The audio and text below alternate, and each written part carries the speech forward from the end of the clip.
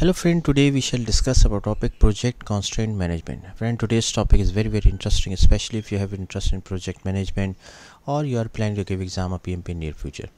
Friend, whenever we talk about constraint, basically we are talking about limitation that, or you can say boundaries that we must have to obey, we must have to follow those boundaries or those limitations, and we cannot go beyond those limitations. So project constraint management involves understanding and managing the limitations that impact a project success.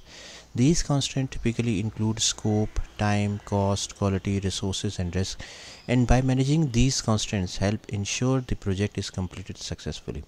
So the key project constraints are: first one is the scope, that means the work required to complete the project and meets its objectives. For example, if you are building a house, the scope includes everything from the foundation to the roof. If you decide to add a swimming pool halfway through, that's a change in scope. Time, the schedule for completing the project. For example, if you plan to finish building the house in 6 months, that is your time constraint. Delays in material delivery or bad weather can affect this. Cost, the budget for the project. For example, if the budget for building the house is 300k, any additional expenses like the added swimming pool can increase the cost as well. Then the quality means the standards that the project must meet. If the house must meet certain safety standards and building codes that defines the quality, using substandard materials to save money could compromise quality as well. Then resources means the people, equipment and material needed for the project. If there are only 3 workers available instead of 5, it might affect the project timeline and quality. Then risk, then potential problems that could affect the project. For example, if there is a risk of a contractor going out of business, it could delay the project and increase cost.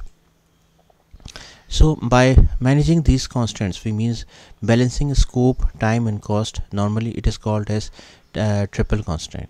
Changes in one constraint often affect the others. This is often visualized as a triangle where each side represents one constraint. For example, if you want to add a swimming pool, scope change, so you might need to more time and money. If you want to speed up construction, that is means increase in time, you might need more workers, resources, which increase cost. Prioritizing constraints means deciding which constraints are more important and making trade-offs accordingly. For example, if staying within budget is your top priority, you might accept a longer timeline or reduce the scope. Regular monitoring and adjustments means continuously tracking the project progress and making adjustments as needed. For example, if material costs go up unexpectedly, you might need to adjust the budget or find cheaper alternatives to stay within budget. Examples in detail. First one is the scope management. Imagine you are organizing a conference. Initially, the scope includes booking a venue, inviting speakers and arranging catering for 100 attendees. Later, if you decide to add workshops and increase the attendee count to 200, this change in scope requires more time, money and resources. Time management. If a software development project is planned to be completed in 6 months, but halfway through you realize it's going to take 8 months due to additional features, scope change, you must adjust the timeline and possibly inform stakeholders about the delay here as well. Then cost management, that means if you have a fixed budget for a marketing campaign but halfway through ad prices increase, you might need to cut down on some less critical advertising channels to stay within budget. Then quality management means if you are manufacturing a product that needs to pass specific quality test and your materials don't meet the standards, you might need to find higher quality materials, which could increase cost and affect the timeline. Then resource management means if a key team member falls ill, reducing your available workforce, you might need to hire a temporary replacement or reassign tasks among remaining team members to meet deadlines.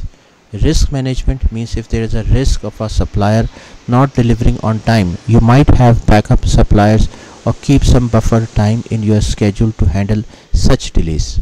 So by understanding and managing these constraints effectively, you can navigate challenges, make informed decisions, and increase the likelihood of project success.